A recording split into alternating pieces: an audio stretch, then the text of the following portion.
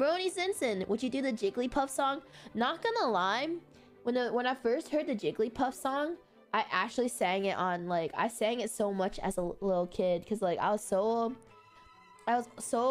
obsessed with it for some reason. I would be like, Jigglypuff, Jigglypuff.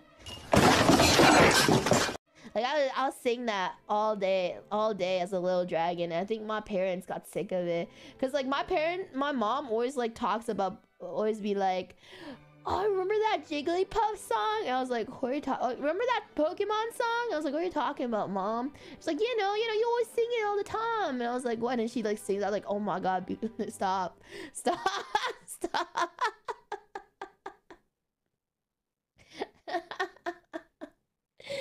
I just remembered singing a lot as a little dragon. Anyway, let's go back to the super chat readings. Let's go back.